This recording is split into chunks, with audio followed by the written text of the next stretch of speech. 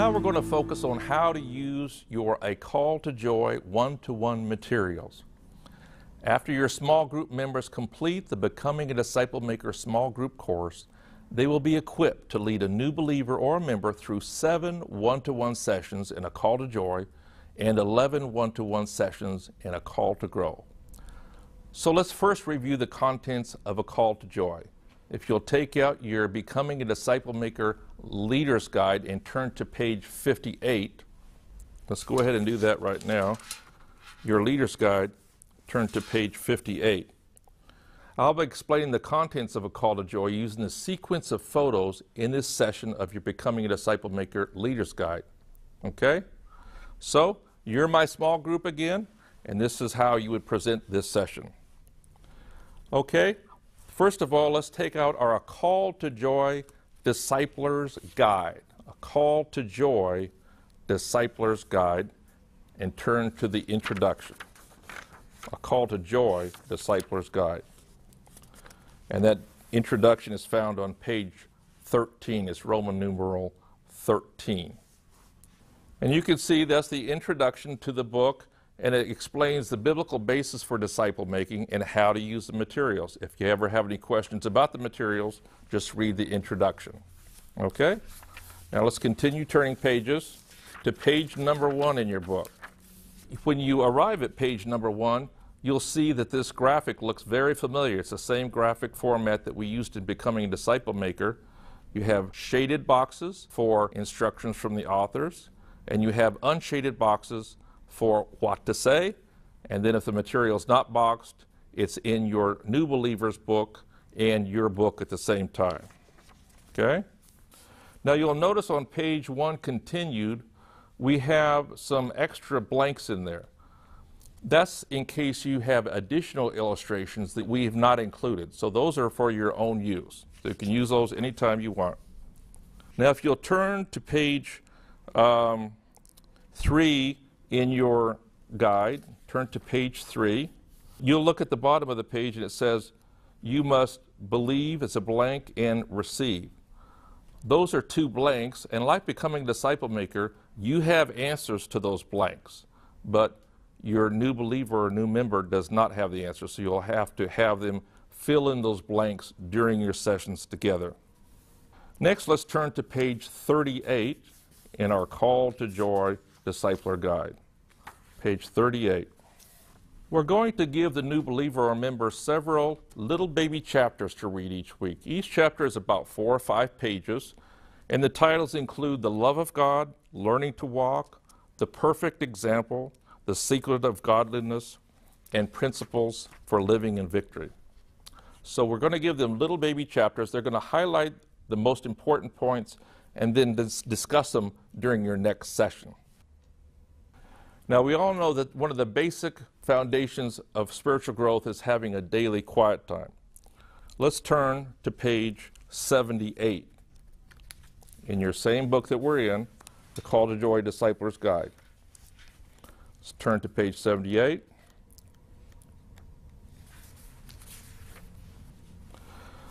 Now we start the new believer off with a little tiny devotion. We're going to ask them to read just a little devotion each morning. You can see we're going to start with quiet time number 1. Then they're going to read the boxed material at the bottom. We're on page 78.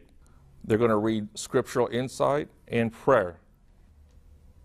And these devotions are geared towards new believers and new Christians. For example, quiet time number 1 is how can you know for certain that you're a Christian and that you have eternal life? Quiet time number 2 is how was your salvation made possible?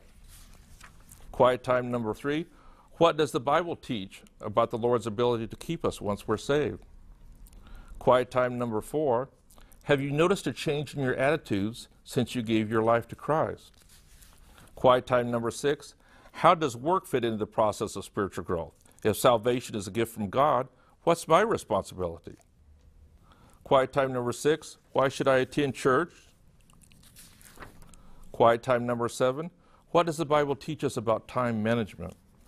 Now the next week, the start of the next week, you can see quiet time number 8 on page 85.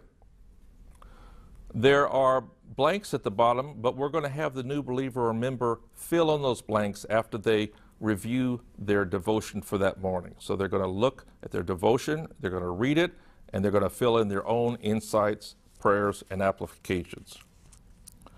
Now the next week, if you turn to page 93, again, we're in Call to Joy Discipler's Guide, page 93, you'll notice that we've added an extra box at the bottom. It says, I will. So we're not only going to ask them to pull an insight, a prayer, but we're going to ask them what they're going to do about that insight, how they're going to apply that spiritual insight for the week. If you turn to page 101, let's look at page 101, you'll notice that there are no more boxes at the bottom of the page. At that point, you're going to start them in the spiritual journal. So let's go ahead and take out your spiritual journals right now to take a look at it. The spiritual journal. Page 20 in your spiritual journal. When you get to page 20, you'll notice that the boxes are exactly the same.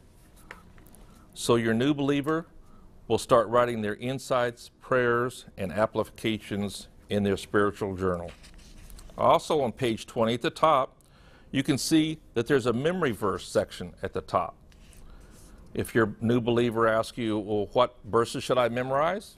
Simply go to the back flap of your journal, and we have 50 verses for your new believer to memorize. And those include new creations in Christ, trials and temptations, abiding in Christ, holy behavior, spreading the good news, and discipleship.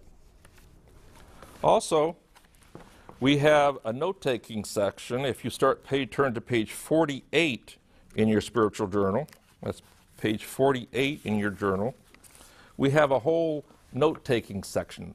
So when your new believers and members go to church services, they can retain more of their spiritual insights when they're writing them down.